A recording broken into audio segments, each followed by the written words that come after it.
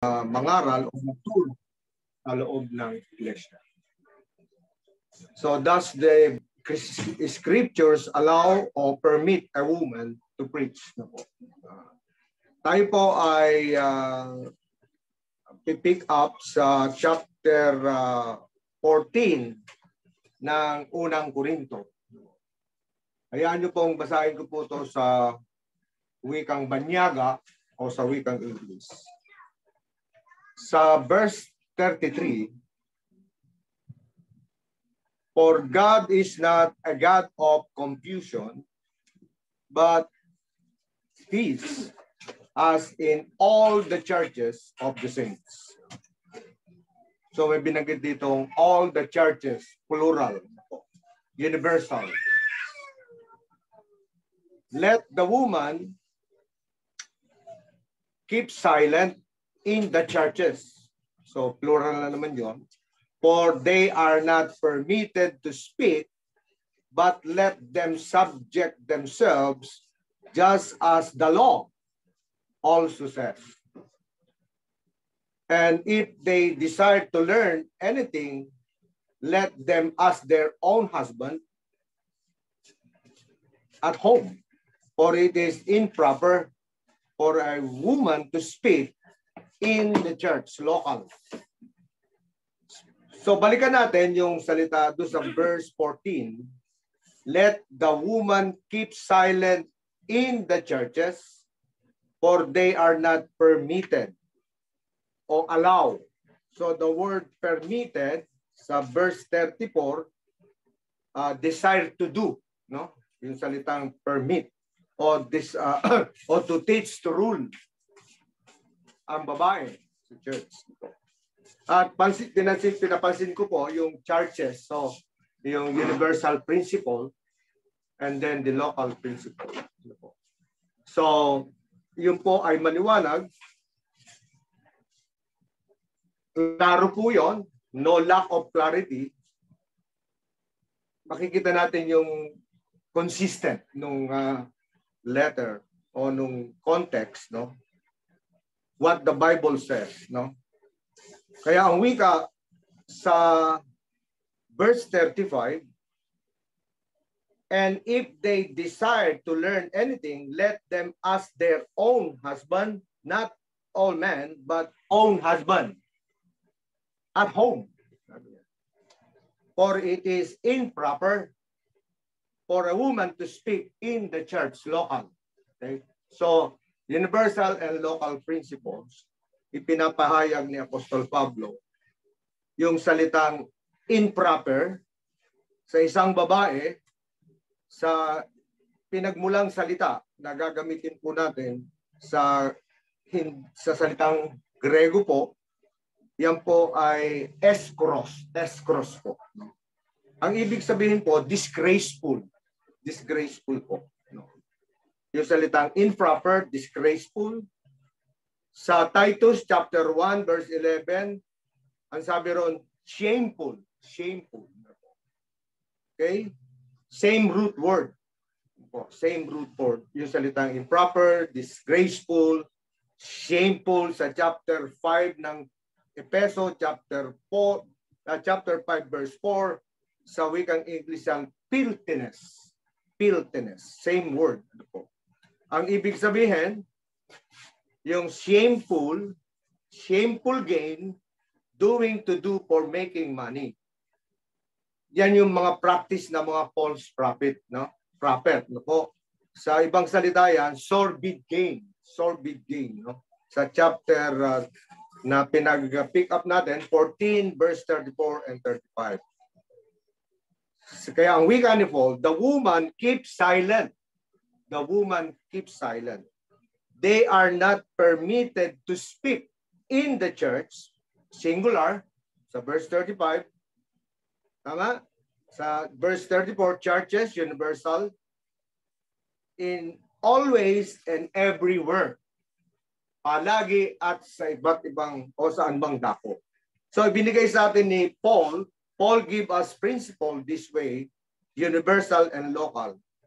Kaya sabi niya, which I teach you in every church.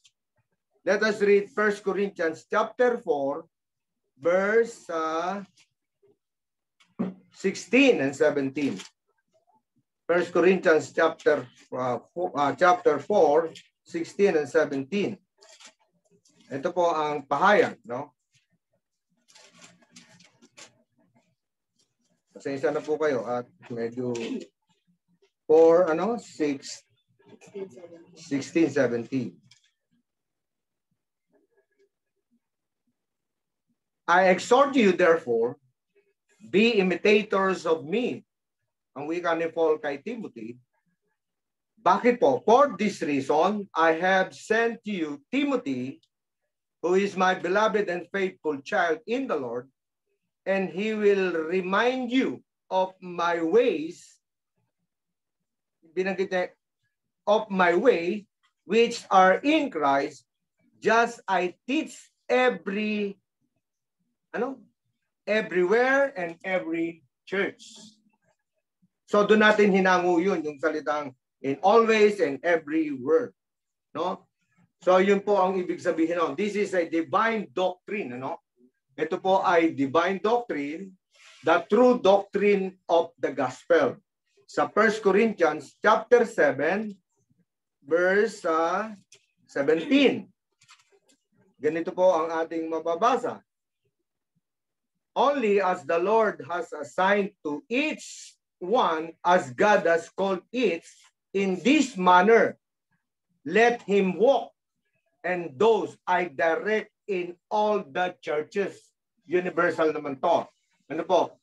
So tuloy-tuloy po tayo. Nililinaw ni Paul yung principles dito. No? So Paul said, I direct in all churches, plural, same doctrine. Ano po? Same doctrine.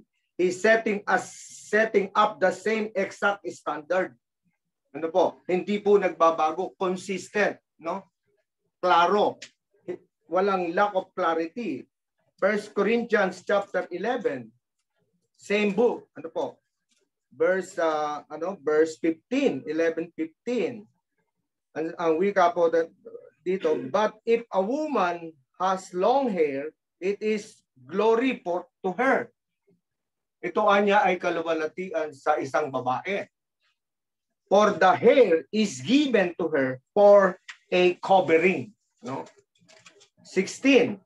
But if one is inclined to be contentious, we have no other practice, nor have the churches of God.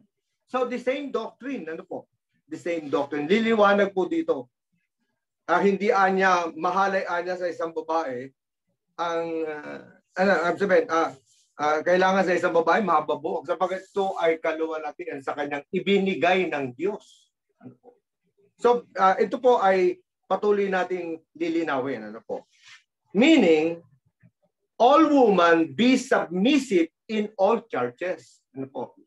Lagi silang magpapasakop, always silang lagi at palagi sa iba't ibang dakuman ng churches. Kailangan i-demonstrate mo yung submission manifestly to your husband. Kaya binanggit ito sa 1 Corinthians, at home. At home. Ano po?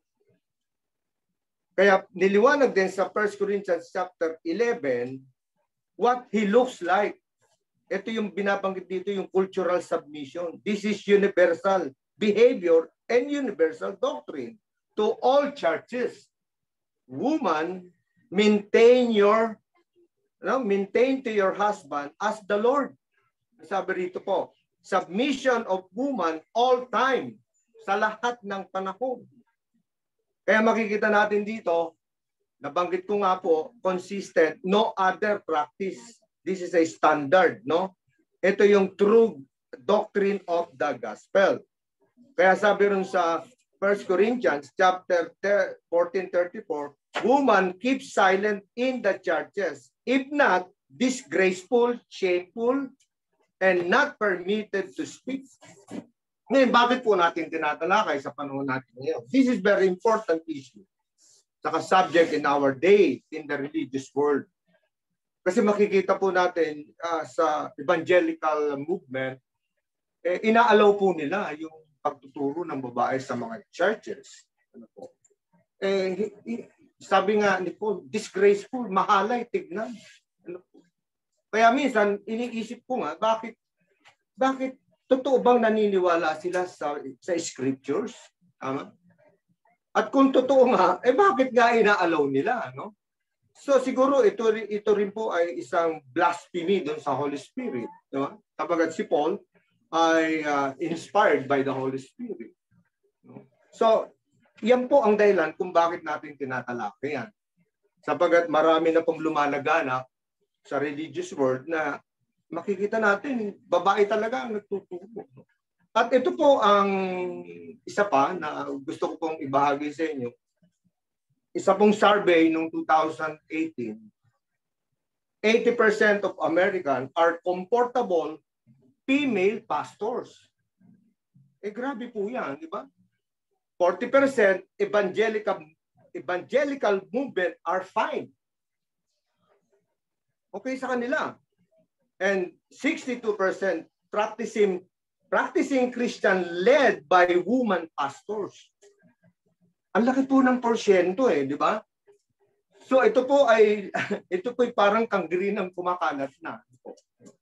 So 25% ang masakit, faculty woman in Bible seminaries sa Amerika. Pinatatakbo ng mga babae. At 20% woman pastors training pastor. Sila na rin, yung mga babaeng ito, ang nagtitrain naman ng mga lalaking pastor at mga babaeng pastor. Kaya po natin pinag-aaralan to at kaya natin tinatakil tong issue na po ito at subject po natin pong tinatalakay. Very obvious po yung rebellion of a woman pastors. Napaka-obvious Ano po? Kitang-kita po natin yan. Kaya disgraceful and shameful. Ngayon, ang tanong natin, puntahan natin yung Genesis, no? So alam natin sa chapter 3 verse 15 and 16 yung background bakit nagbigay ng provision o divine provision regarding sa pangunguna ng babae. Pupunta po tayo doon di ba? So dumating yung sumpa doon sa falling world, no? Eve under the protection of Adam. Alam natin 'yan, ano? But she was deceived. Ano po? She was deceived. Kaya pumasok yung sumpa, pain, labor, in childbirth is universal. Kaya kung tatanungin po natin yung ating mga mahal sa buhay, yung mga nanay, talaga pong yung curse ay universal. Ano po? Yung curse ay universal. Meron po tayong point doon, kaya pinupuntahan natin yung principles ng local and universal. Tama? Kaya ang sabi ng Diyos sa kanya, your desire was in your husband. Anong sabi ng Panginoon kay Eve? Yung desire mo ay nasa iyong asawa. Sapagkat ang kasalanan, sin desiring to have you dominate, your husband. Pinangunahan nga ni Eva, si Adan. Hindi siya nagpasakop sa kanyang asawa, di ba? Hindi po ito yung hindi po ito yung tinatawag na yung desire of not sexual desire. Why?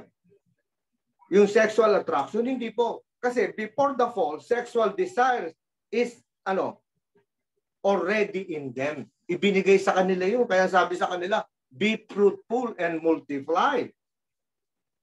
So ang pinag-uusapan dito, yung simple desire na ang sabi sa kanya, ano sabi? Magpapasakop ka sa iyong asawa. Your desire was in your husband. Yung simple desire ng babae, ni Eva, to control, dominate your husband. The woman wants. Yun po ang gusto ng babae. No? Meaning, meron silang dominating power to overthrow the authority of man. Yan po ay kasaysayan. Diba? Kaya nauulit po makikita natin sa panahon natin ngayon. Kaya napakahalaga po di ba? Kaya doon sa chapter 4 ng Genesis, verse 7, sabi rin, you will master it to overthrow the authority of male leadership in the church. Nangyayari na po yan eh. Di ba po? Sa 1 Corinthians, babalikan natin dito. Ang pinag-uusapan natin doon sa pinikap natin, 1 Corinthians 14:34, authority and submission. Meron pong subject dyan doon sa authority and submission. Very, very important po yan. Ano po? Okay. Kaya sabi ron, keep silent. Do not say anything is from the Apostle Paul. Absolute provision siya ni. Yan po ay utos na ibinigay ng Holy Spirit. Ano po? Kaya minsan sabi ko nga, blasphemy yan eh. Kanina nabanggit ko yung obvious yung pagiging rebellion ng mga babaeng yan na nangunguna sa loob ng church. So let us look Titus chapter 2, verse 3 and 5. Titus, verse 2, chapter 2, verse 3 and 5.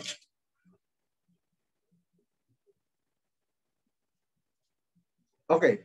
Older women, likewise, are to be reverent in their behavior, not malicious gossip, nor enslaved to much wine, teaching what is good. Verse 4, that they may encourage the young woman to love their husband, to love their children. Be sensible, pure worker at home.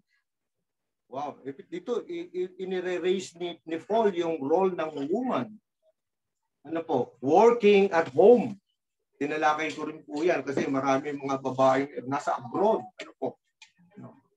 Nung panahon natin, alam natin yan, Brother Nico and Darwin, ang babae nasa bahay lang. Tama? Okay? So nakikita natin yung kultura, nagbabago. Ano po? Ano sabi? Being kind, subject to your own husband, that the word of God may not be dishonored. Yan ang ituturo ng babae. Pinapayagan silang magturo sa mga batang babae na ibigin, magpasakop sa kanilang mga asawa. Nakita natin yung principle. Yung standard permis lang eh. Di ba? Kaya lang, hindi na sa bahay ang nangyayari. Pati yung church, gusto na nilang ibig sabihin, i-control. Nandun nga yung dominating power nila. Okay? So let us go on. Kaya binasa natin yung tip. So woman can teach to younger woman what they teach. Ano ituturo nila sa mga younger woman? Love your husband, kind, working at home, the necessity of home. Kaya nga mahirap eh, di ba? Pagka pareho nagtatrabaho, may iwan yung bata, may hawak yung gadgets. Anyway, nagsa-side trip lang ako. So, let us proceed. So, turuan ng mga bata how to handle the Word of God. You know, how to handle the Word of God. Kanina yung utos yun? Sa woman. Okay? Kaya nga, puro sa bahay. Di ba? Sa mga babaeng bata na may asawa, turuan mo. Okay? Kaya tinatalakay din po natin yan. Kaya ang sabi rito, sa salitang hold yourself, hold yourself, woman, subject yourself just as the law sa 1 Corinthians chapter 14, verse 32. Just as the law. Kung ano ang sinasabi ng batas. Ano po? Meaning, ang ibig sabihin, get yourself under control. Under control ng man, ng iyong husband. Woman pastor says, sinasabi nila, Paul is not Jesus. Jesus permit me to preach. What? Yun yung kanilang alibi o palusot. Kung tawagin natin yan. So there is tendency through your simple heart to overthrow the leadership of men in the churches. In the church and in the churches po, Brother Nelson.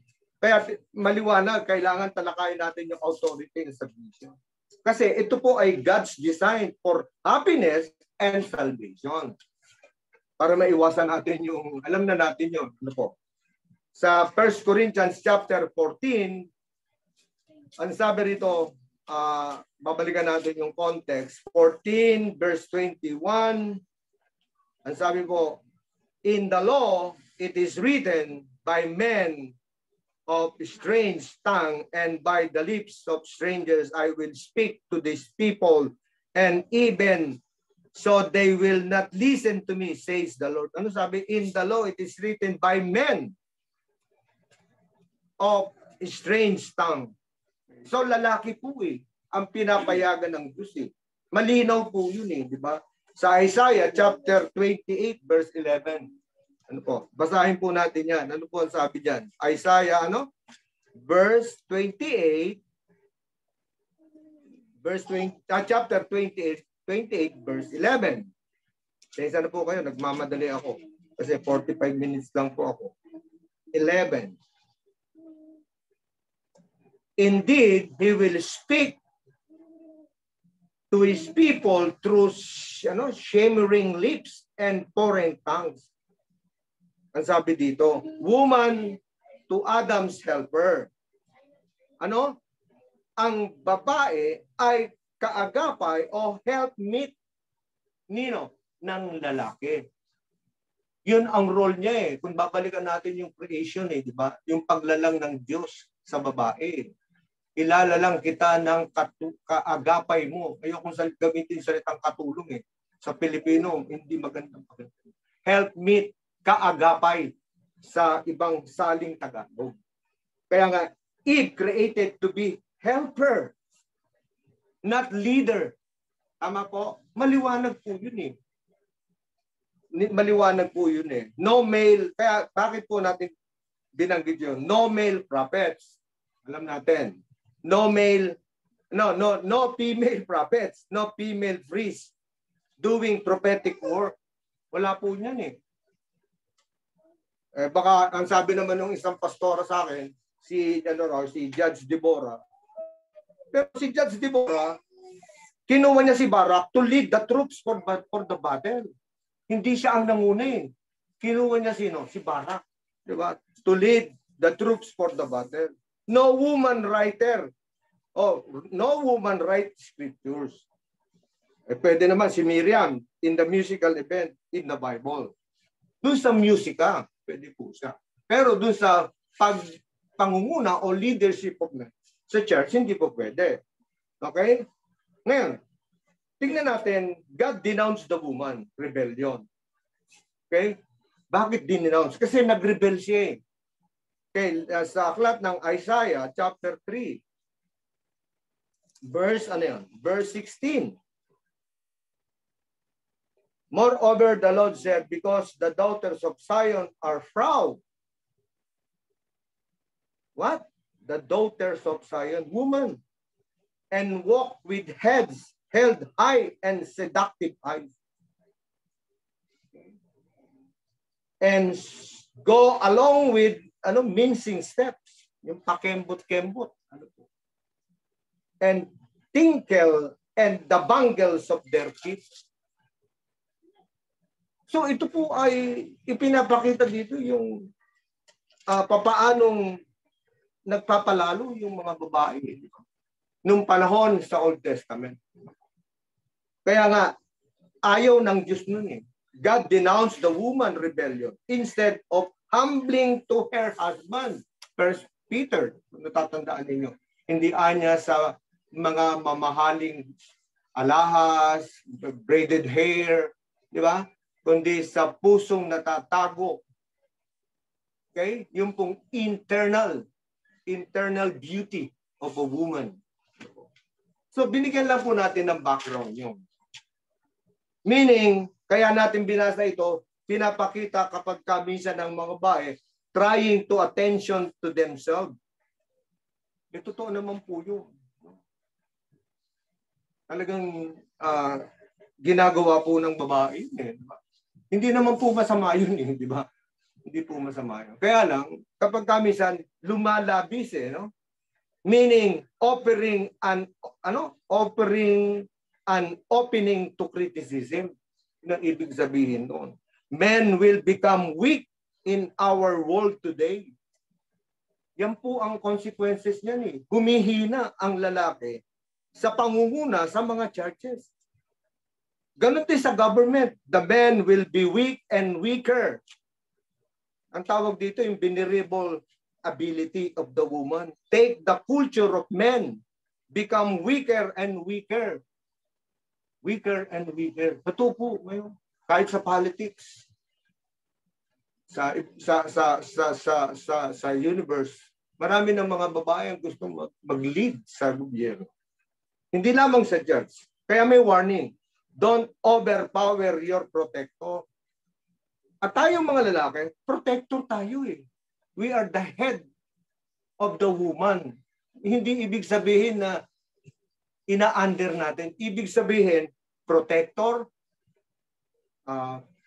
cares, yung caring father, provider, yun yung salitang head. Ano po? In the New Testament. No woman pastor, elders, no message from woman. Kaya sa Acts 13, all men, this is divine order. Divine order po ito. 1 Timothy, the church order, sa 1 Timothy, alam natin to 3:14, di ba? The church order, how you conduct things in the church. This is divine truth. Yung conduct. Ano ang dapat ninyong ugaliin sa bahay ng Diyos na siyang iglesia ng Diyos. How you conduct yourself, themselves or yourself. This letter of instruction for the life of the church. Ito po ay instruction ni Paul. Instruction ng Holy Spirit para sa buhay at pamumuhay ng iglesia. Sa 1 Timothy chapter 2 verse 8 and 9, woman ascending power. Woman ascending power. Yung antithesis yan sa Isaiah chapter 3 verse 20. Yan yung binasa natin kanina. Women call attention to themselves. Display their wealth. Display their wealth. Kaya sabi, hindi sa mahalagang gintuan niya sa presbyterium, kundi sa pusong maibigin. Nagpapasakop sa kanilang asawa. Kung tawagan nito, proper clothes, appropriate for worship. Minsan, makikita mo, sumasamba, hindi appropriate yung kanilang dress. Naka-short, kaya nga, be submissive. 3 beses binanggit yun. Why? Always repeated, because the reality of the fall done in society today. And in the church, yung pagbagsak po nakikita na natin sa society at doon sa churches.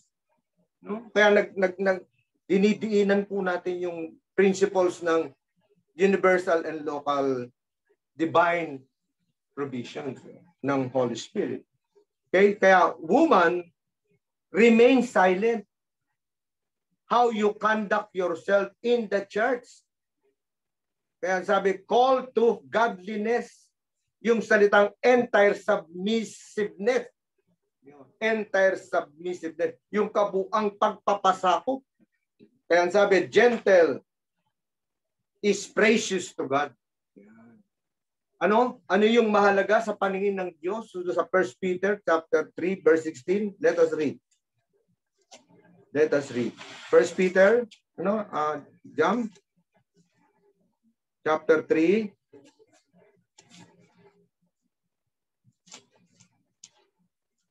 Verse 6. 3:6. Okay. Tama ba? Okay. 1 Peter 16. And then, 16:20. Sorry. And keep good conscience so that in the things in which you are slandered, those who revile your good behavior in Christ may be put shame. Tama ba? 1 Peter 3. Oh, sorry. 1 Peter 1:6. 1 Peter 3:1-6. The same way, you wives, be submissive to your own husband, not to all men. to your own husband, so that even if any of them are disobedient to the word, disobedient to the word, the way be won without a word by the behavior of their wives, as they observe your chaste and respectful behavior. And let not your adornment be merely external, braiding hair, Isaiah chapter 3, and wearing gold, jewelry, or putting on dresses. But let it be hidden person of the heart, with the imperishable quality of a gentle and quiet spirit, which is precious in the sight of God. So malinaw po yan eh. Galing po yan doon sa book of Isaiah. So meron pa po akong 10 minutes. Ano?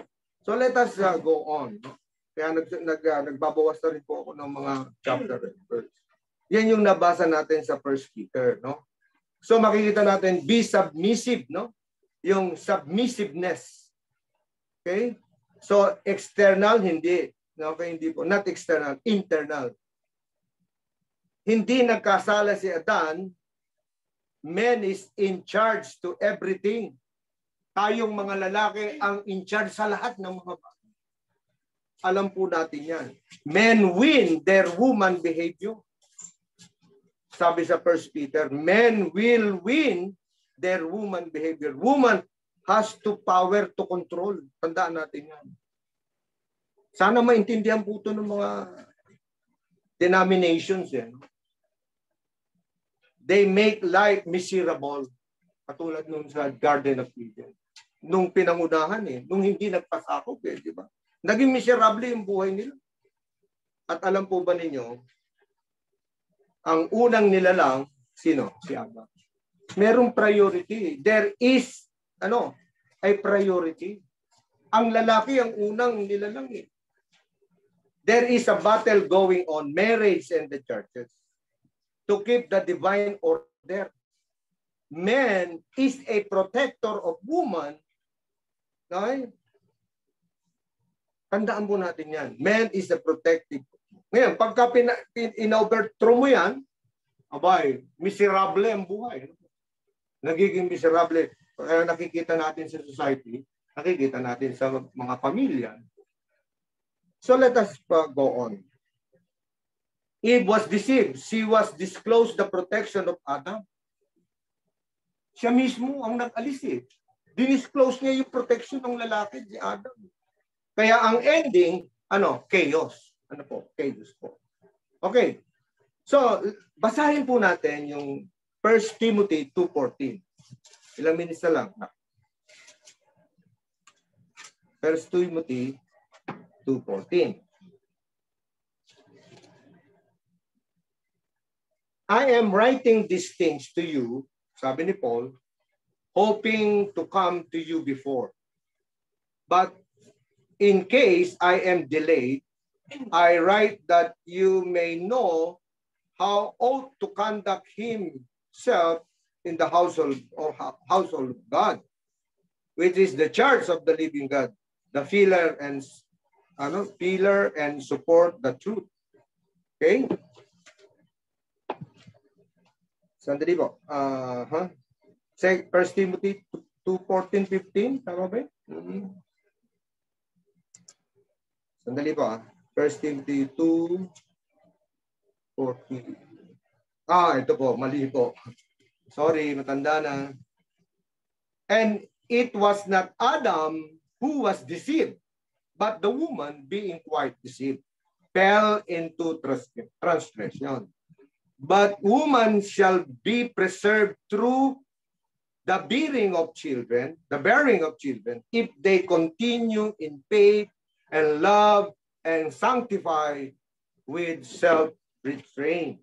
Anong ibig sabihin? So woman will be saved to childbearing, to take care, develop them in faith, the children, in order, holy, high calling, have children, continue in faith, love, holy, praise and godly children. Yan ang role ng babae.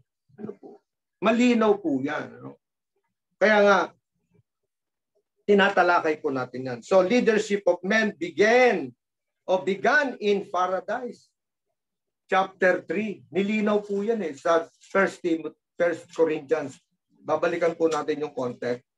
1 Corinthians chapter 3, verse 1 and 4. 1 Corinthians 3, 1 and 4. Ito po ang banggit. All and I, brethren, could speak to you as to spiritual men, but as to men of the flesh, as to baby Christ. I give you the milk and drink. Tama ba? Okay. 14, sorry.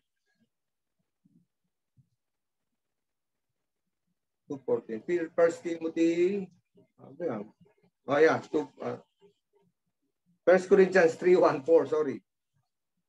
I gave you milk and solid food, for you were not yet able to receive it. Indeed, even now you are not yet able, for you are still fleshly.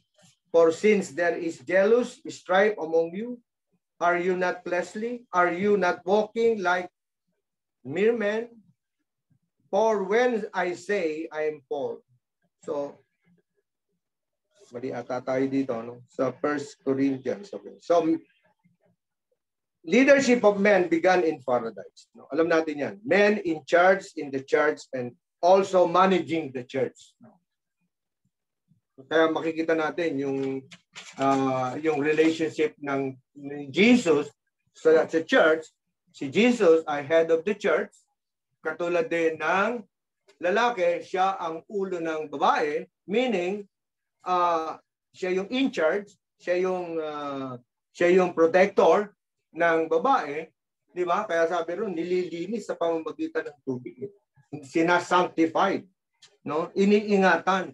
Kaya nga, ang sabi sa babae, working at home, inilalagay ng lalaki ang babae sa safety place doon sa bahay. So let us go on. Men and women praying about people edifying one another. Merong head covering doon sa kanilang pananalangin. How important in Corinthian society and culture. If man has covering his head, dishonoring God. Kaya nga may belo eh. Nung panahon natin, doon sa simbahang katoliko, di ba?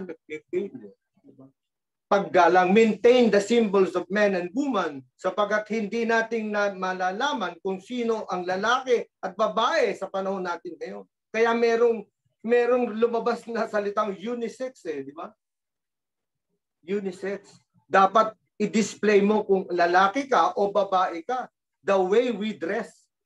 The way we dress. Pinatutunayan natin na may pagpapasakop tayo sa bawat isa. Yan ay God's design sa chapter 11 ng 1 Corinthians 13-7. Woman from men, keep this distinction. Nakita nyo? Woman from men, keep this distinction. Distinctive mark to it. The most submissive creature are angels of all creatures. Ephesians chapter 11. Jesus, what is doing in the church? Tignan natin yung relationship. Ano ang ginawa ng Panginoon sa church? Sinasanctified, nililinis, diba? Binili, inalagaan, minahal. Okay? So, sa Galatians chapter 3, verse 26, kay Kristo, no hierarchy. No. So, here is the testimony of being submissive. Yung pagiging mahabang buhok. Kaya nga sabi rin sa binasa natin, men and women created role. 1 Corinthians, sa context pa rin 33, yung church magiging strong culture, strong family, strong community. Kapag pinractice po natin yan, in-implement po natin yan, yung authority and submission ng babae sa lalaki. No? Yan po ang pinag-uusapan natin. So, sana po mga kapatid, kaya lumalakas ang gawain ng iglesia dahil sa pagpapasakop ng babae sa lalaki sa loob ng iglesia. At sa tahanan, at sa society, at sa gobyerno. Kaya nga may opposition eh. kailangan maintindihan din ito ng mga feminism movement. Ano po? Sa Amerika talagang alam na. Gusto talagang i-overthrow o gusto makipantay ng babae sa kapangyarihan. Sa kapangyarihan. So, sana po, brothers and sisters, hindi rin po ako lumampas sa panahon, ay naunawaan po natin na ang tinalakay natin na ang kahalagahan ng pagpapasakop at kahalagahan ng pagbabawal ng Panginoon sa divine provisions na hindi pwedeng manguna, magturo, mangaral ang isang babae sa loob ng church. So, salamat po, brothers and sisters. God bless po. Brother Boy,